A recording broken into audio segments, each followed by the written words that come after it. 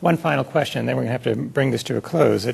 It's a good question. It seems one of the best ways to learn is from past mistakes.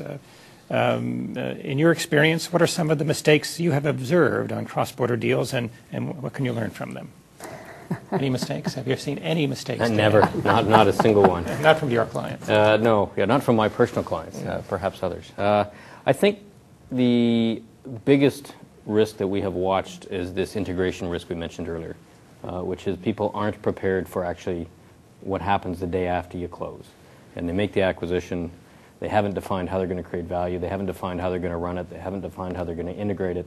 And 12 months later, what they're telling you is this was a horrible thing. In fact, the strategic rationale didn't change. They just executed poorly. And I think that's the biggest observation I would say about deals that went wrong.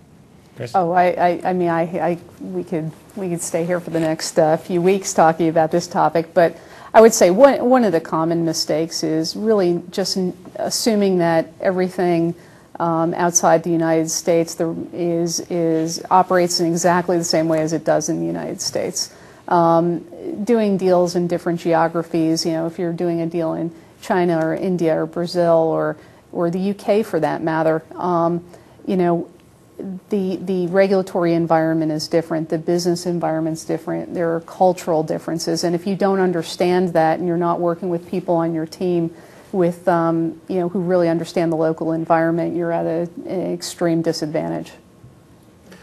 A couple of things occur to me. I think one is some of the best deals I've ever worked on from the client's point of view were those that didn't get done.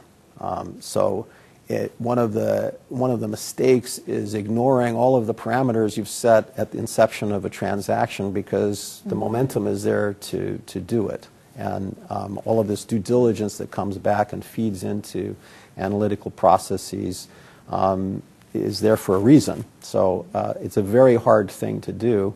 I think on the other side of the coin is doing a deal where there are problems, but the business makes sense, but the person you're dealing with is something else, and so you got it coming or going. But there are a lot of good deals that get done, and they're done beautifully, and everything works out. Fortunately, otherwise we wouldn't be in this business. All right, we're going to wrap it up now. Dan, Chris, Alan, I want to thank you for your participation. I want to thank all of our viewers for joining us. This website will be available on, this webcast will be available on our website for a number of months, or as long as it has relevance. And I welcome you to keep your eye out for future webcasts we do. All right? Thank you all very much.